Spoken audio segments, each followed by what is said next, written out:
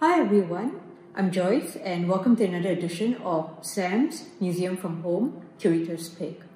Today, we're going to revisit a work from the 2016 edition of the Singapore Biennale, an Atlas of Mirrors. If you haven't heard, Sam has partnered with Google to digitize a number of our exhibitions. So while you're at home, and I'm at home too, it's a wonderful opportunity to revisit some of these works virtually. So come along with me as we step back in space and time. Gregory is an artist who has been working with natural materials, such as shells, and he creates his paintings as miniatures, very small pieces with exquisite detail. Gregory is an artist from the Philippines, an archipelago known for having some 7,107 islands. For this work, which was commissioned by SP 2016, he was inspired to travel to as many coastal areas around the country as he could, to portray the lives of individuals who make their livings from the sea.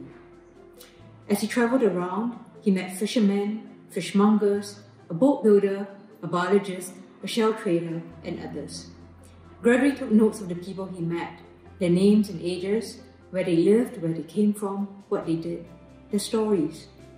Almost all of the people he met led very difficult lives, often struggling to make ends meet and dealing with the uncertainties of their livelihoods and climate change, and with diminishing yields from the sea every year.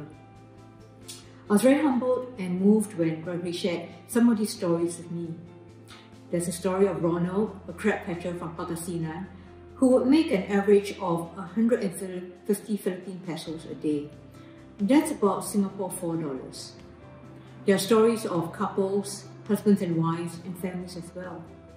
There's the one of Myrna, a fish vendor, and her husband William, who had become a master boat builder and whom Gregory had actually met earlier in the day.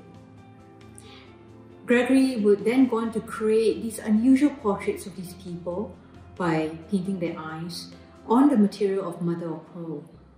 And these delicate paintings capture the tiny characteristics of the subjects, the droop of a brow, crow's feet, wrinkles, and other unique imperfections of people who have weathered life. I was very fortunate to be able to visit Gregory in his studio in Cavite as he was working on the piece. You can get an idea how small these pieces are from the magnifying glass he uses in his painting process. This work for me is truly moving. Although these individuals labor to harvest the bounty of the ocean, rarely do they get to reap its wealth. Working under such harsh weather conditions has also taken a toll on the health of many, evident in the premature aging in their eyes. But here Gregory has created beautiful portraits of them all, capturing their likeness on precious luminous material and paying a kind of homage to them. I was also very struck when I went back and I looked at these photographs. Even though many of them endure such hard lives, they have a light in their eyes, a smile, a kindness even.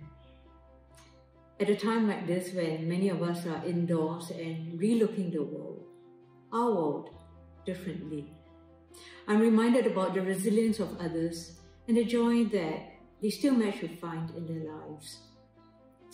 This is a beautiful work by an incredible artist, and it helps me to look at things a little bit differently. I'm delighted to be able to share Karagatan, the breath of oceans, with you. And that wraps it up, my artwork highlight.